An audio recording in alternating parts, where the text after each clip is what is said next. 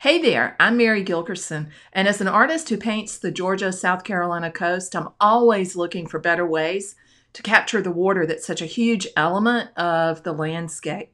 Water's one of my main sources of inspiration. I love being close to it, even just watching the tide change. The way it changes with the light is mesmerizing. I could watch it forever, and I love capturing that in paint. But like lots of artists, I used to get really caught up in some of these common mistakes.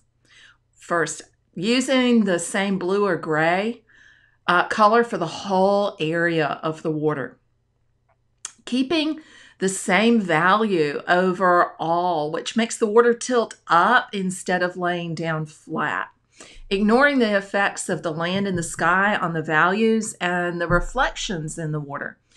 Not lining up those reflections with the elements of the landscape above, so that there's that misalignment that makes the viewer think something's wrong here, but I'm not quite sure what it is. Keeping the same even pattern of color and stroke to create the ripples in the water. Again, that makes it stand up like a wall instead of laying down flat. Last, not aligning those ripples and waves with the movement of the water. But two things got me past all that.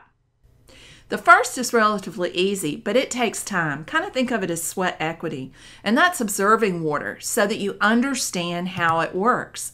I spend an awful lot of time just watching water in all of its forms in all kinds of weather. But what if you want to speed that process up? What if you just don't have that much time to wait around? Well, the second step that I took was one that a former professor suggested a long time ago. He said that for any problem we faced as artists, we could find the solution to it in the work of the past, in work by artists in the past. So to shorten that learning process, look at the work of other artists in the past and how they've dealt with the problem of creating the illusion of water.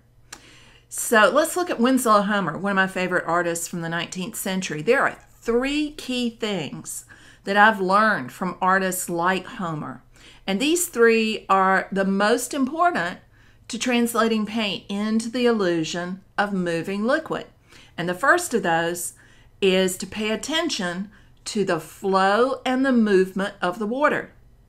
The movement in the water is determined by the direction of its flow, and the faster the movement, the more ripples and white water there'll be, and fewer reflections. Less movement equals a more reflective surface. Oops. So in this one, you can see that there are much stronger reflections because the water is still. There's a lack of movement in the water. So it's not broken by the churning activity of rapidly moving water, which creates foam. Reflections have lower contrast than what they're reflecting. And I also noticed that reflections are impacted by perspective. So things that are way, way far in the distance will have a slightly distorted reflection, and things that are closer will have a reflection that's more of a straight up and down mirror image.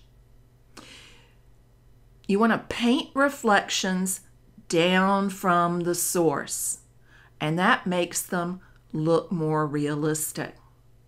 The third thing that I learned from looking at Homer and other artists like him is to think about the color and the value. Look at the overall value pattern in the water, the big shapes, and realize that they're connected to the land and the sky. So they should include the colors that are used in the land and the sky, in the water as well. And that ties all three areas together. So where am I in painting water now?